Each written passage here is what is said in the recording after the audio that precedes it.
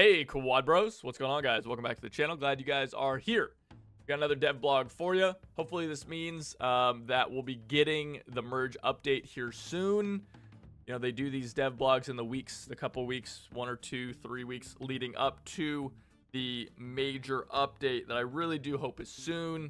Maybe we're even looking at next week, the week after that. I know Enlisted's birthday is sometime like mid-November is kind of when the game first went into closed beta testing or closed alpha testing, maybe it was, not sure, but hopefully that means that we will be seeing the merge update within a couple weeks. I think that they're kind of, you know, they've gotten a couple weeks out of testing, out of the feedback from the test server, and hopefully that means we'll be getting it. There you go. Anyway, this dev blog is going over old locations in Enlisted, kind of showing off some changes that are going to be happening and some changes that they've made to these different maps. You can see that they've got a heat map of the game, or of D-Day here, where we all like to go, where we die, where we run, where we move, and how we move through these areas, which is really cool. I'm kind of a nerd for this kind of stuff. I like level design a lot. So it's nice to see kind of like where players are dying and how Darkflow is changing kind of that. And I don't know if these purple dots are like deaths, like locations where someone died, generally speaking. I think that kind of makes sense. I think these are kind of paths leading up. I'm not sure. They don't really say exactly what these purple dots are, but typically on these heat maps, it's where people die or where combat happens and things like that. So for D-Day, you can see a lot of the changes they said are aimed at improving balance in the overall presentation. So the first capture zone, you can see this is current D-Day, right? You can see there's all these like tank traps that kind of are obstacles, makes tanks harder to move up, makes it kind of hard for infantry to pathfind through. But it does offer a lot of cover, and they're removing a lot of that. So you can see a lot of these are being removed in favor of hard cover in these, like this terrain. So you can see these kind of these bluffs are being put up. The terrain has been raised. So again, this is the new version, and this is the old version, right? So you can see these there's this kind of big hill that's being added in the middle. There's a hill being added on the right. So that's going to give you some natural terrain to kind of move through and be able to push these objectives, which is excellent, right? That's a great change. You can see also this bunker in the back is being lowered, which is going to make it harder for people to sit up there and like tanks and things like that and just shoot down into the spawn. So that's also a pretty good change. I'm glad to see that as well. And then the interior of the map, this is the new version. You can see there's these cliffs here along the side. In the old version, that's just a hill, which sometimes you can actually climb up. Here you're seeing, no, you can't actually climb that.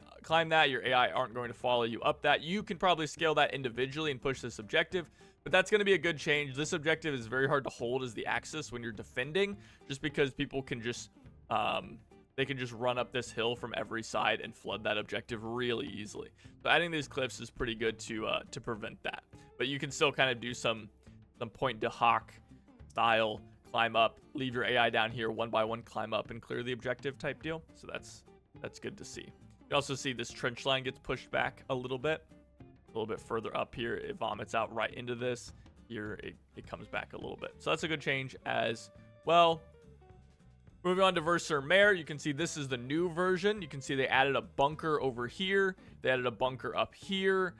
They've added some general terrain. It's been pushed up to kind of allow more access pushing up to this objective, as well as this has been pushed up majorly. So if we look at the old version, you can see just how like open and sparse the cover is here. Like pushing across this, a guy with an MG42 or an STG or a Thompson or a bar or whatever can just mow down your squad as you have to cover this kind of open ground. Here you can see they've added a lot more terrain, a lot more sight blockers to allow for a little bit more maneuverability up through this area and into this trench line to contest these areas and these objectives, as well as adding, they said, some 2 new additional capture zones in this bunker and the beach. There's a bunker on the beach and a bunker with a coastal gun. So I think this is the coastal gun one. I think these are actually, maybe it's, I'm not sure. It looks like we have 2 bunkers back here. Maybe one of these is like the coastal gun and one of them is like another bunker. I don't know. But either way, they've added, you know, this bunker here. This looks like a coastal gun, like right here. Does that look like a coastal gun to you guys? I think it does. But nice changes overall. I really enjoy this. So you can see this is the old. A lot of you guys are probably very familiar with this map, right? That's the old. And then we're going to see this is the new.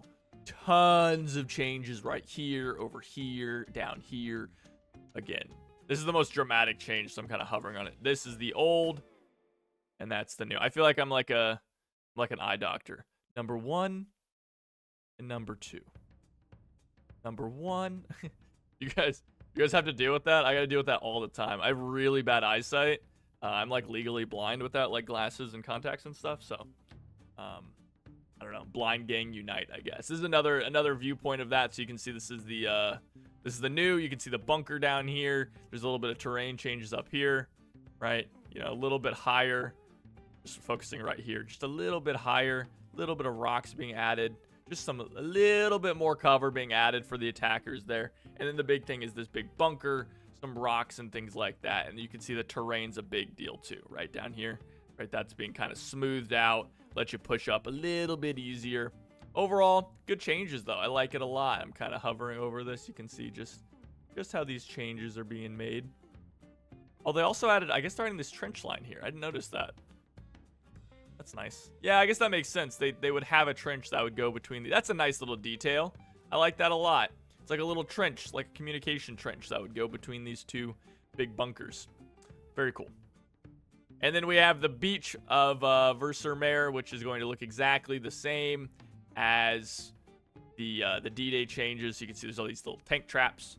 And then the new version, none of those tank traps, they all got removed. And we've added some various little pieces of cover, right? You can see this big thing right here, this thing right here. I'm not sure about this one. This feels like they are removing a lot of cover. And I don't think you get killed a whole lot on this. And maybe the other changes are going to kind of balance it out.